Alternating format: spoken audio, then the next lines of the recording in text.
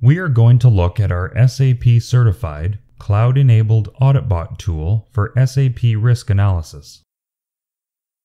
Our GRC tools for SAP are Master Data Analyzer, System Log Analyzer, Emergency Access Management, Process Controls, License Saver, and SAP Risk Analyzer.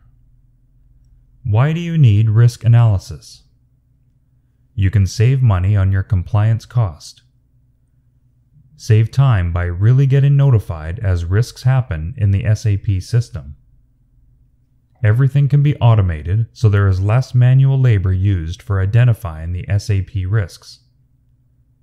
We have pre-delivered rule set, which can be easily customized. The solutions is completely ABAP based, quick to install, and quick to implement. Our SAP risk reports can be up and running in hours.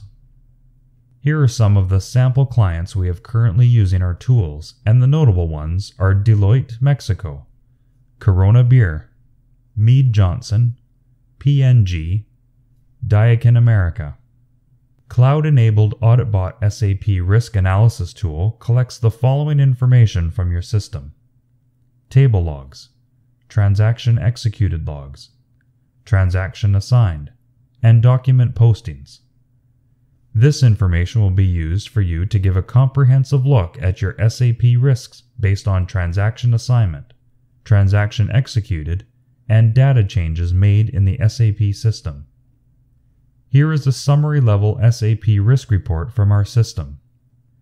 Now we are showing the detailed report at the authorization object level. We also go into the authorization object level for the SAP risk analysis. Here is the SAP risk simulation and mitigation controls. We can apply mitigation controls at the user level or role level. This SAP risk analysis report is based on table postings.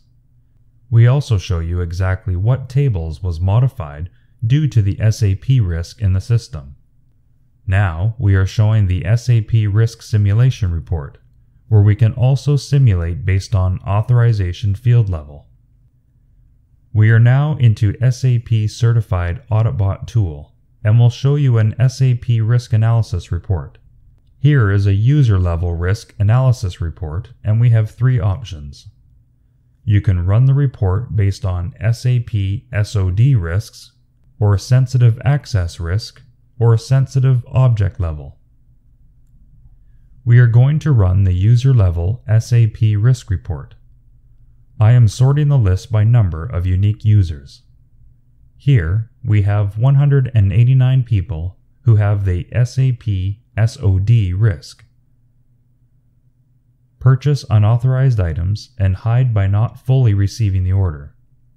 I can double-click on this line, and then I can see the number of users who are having that particular SAP SOD risk. We are able to see the users who have the SAP SOD risk.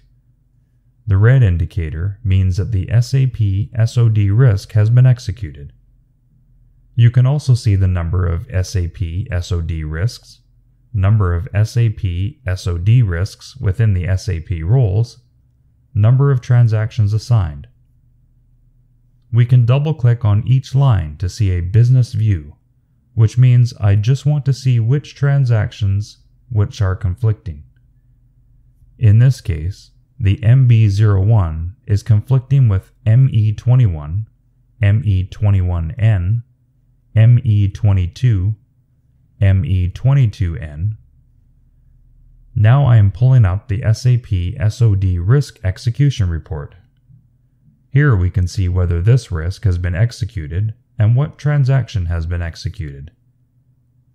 We can see here on one side, MB01, MIGO has been executed, and the other side, ME21, ME21N has been used. We can also show you the table postings and any table changes which have been made using these transactions. We can also show you a technical view which shows the SAP SOD risk at the authorization object level. Now we are showing the risk at the object level, where we see that the MB01 on one side, ME21 on the other side. You can also see all the SAP authorization objects and all the SAP roles, which are contributing to the SAP SOD risk. We are SAP Partner and SAP Certified. We provide a 30-day proof of concept installation, which can be done in 1 day and open to customization based on your requirements. Please email info@auditbots.com for proof of concept installation.